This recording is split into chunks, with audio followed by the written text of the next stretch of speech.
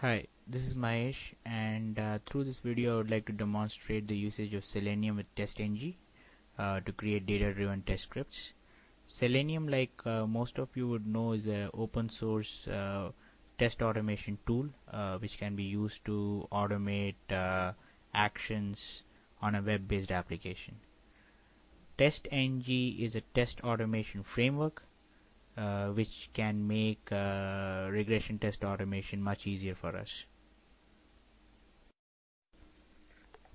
We'll be using the Java language as our scripting language, and we'll be using the popular integrated development environment Eclipse to develop our script, and we'll be using Microsoft Excel to keep our test data.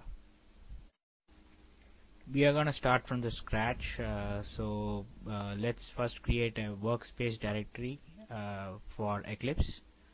So I'm going to create one on the root directory of my C drive.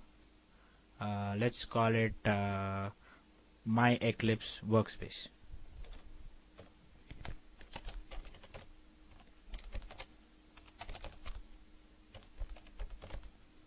So there we go. Now we open up Eclipse.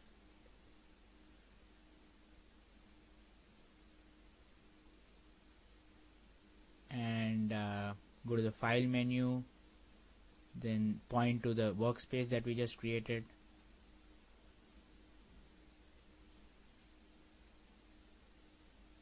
There you go. Click on OK. It will restart the Eclipse IDE.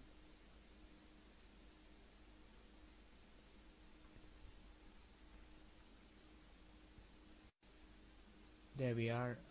Click on the workbench icon. That will take us to the Project Explorer view. So the first thing that we need to do is we need to create a project. That's the starting point. So I'm going to do just that. Create a Java project. Right click, new Java project. Let's call this the data-driven test project.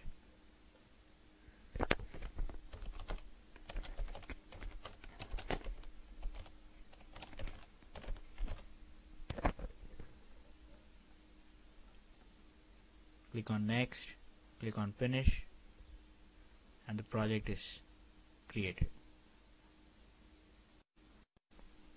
The next thing that we'll do is we'll create a new folder within our project folder. Let's call it lib, short for library. This is where we will keep all the jar files. Jar files are typically library files that contain features and functions that we will be using within our test script. So right click on the project, go to the new option, go to folder, type in lib, short for library, click on finish, and new library folder is created within our project.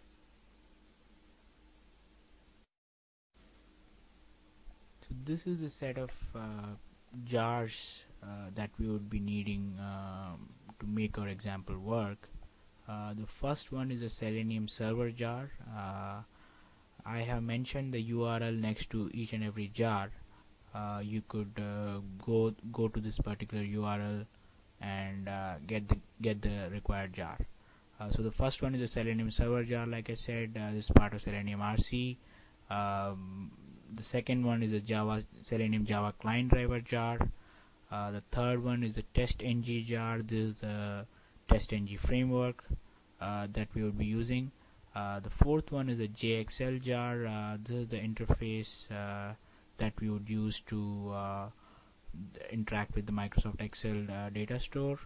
The fifth one is a JUnit jar, although we are not using JUnit in this example, but in order to work with Selenium RC, you would be needing this jar. Additionally, we would also be requiring a TestNG plugin.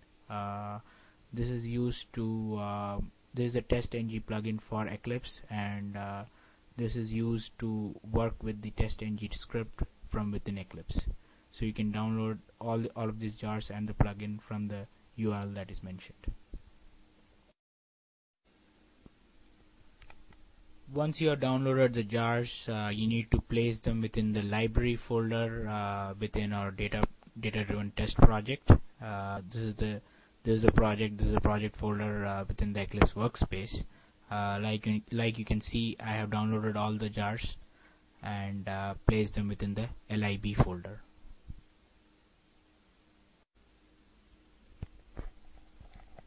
Now we switch back to the Eclipse IDE. Click on lib and now click on F5 on the keyboard.